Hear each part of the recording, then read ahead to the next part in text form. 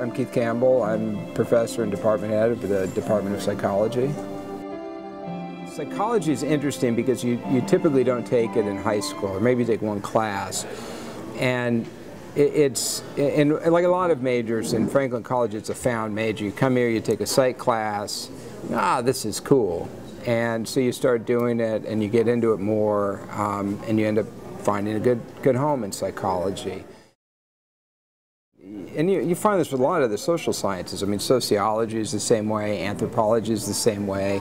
People who have taken biology and chemistry and a lot of the basic sciences in high school, but the social sciences not as much. They take social studies, which is different than what we offer here.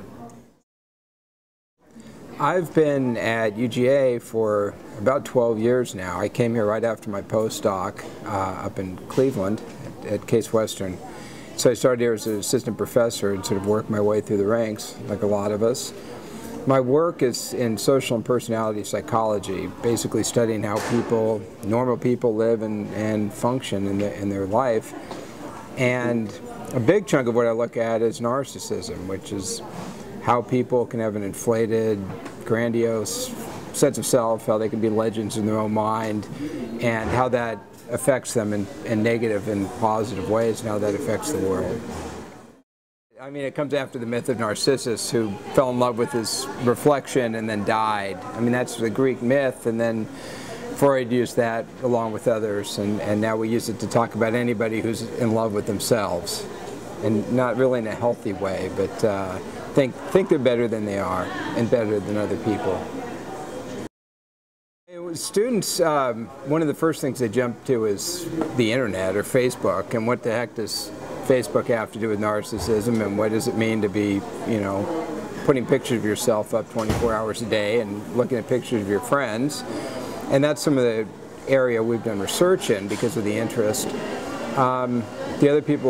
The other thing students talk a bit about is reality television. So what the heck is going on Jersey Shore, or what's going on other reality shows, and how is that changing our culture?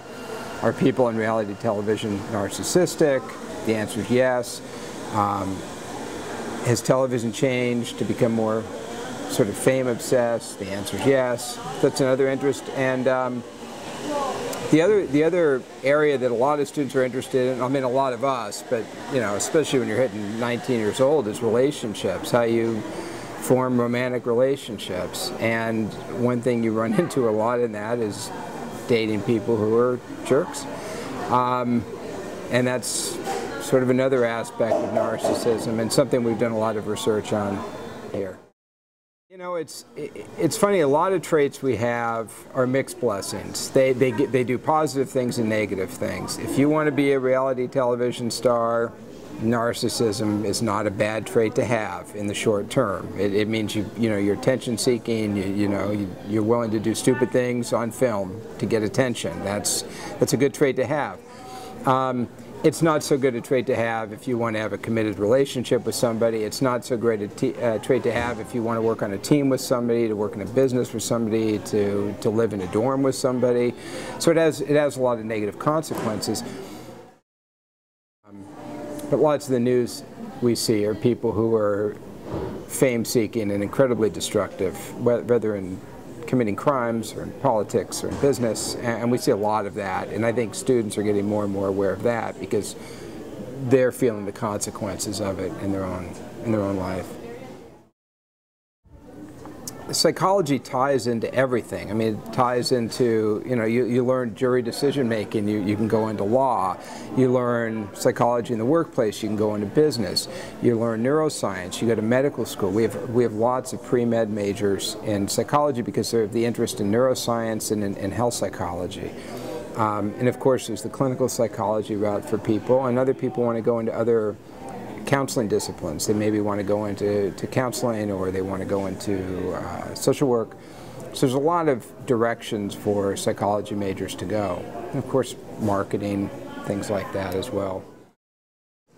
Being a professor at a research school and a flagship school like UGA, I mean, part of your job is to go out and talk to people all over the world, trying to get these ideas out. And that's part of what we're supposed to do as faculty is you create knowledge through research, you disseminate knowledge through education, and also talking to the public, talking to reporters, talking to groups, whatever you can do to get ideas out there and get them into the national discussion, and hopefully help the country parse through some of these things.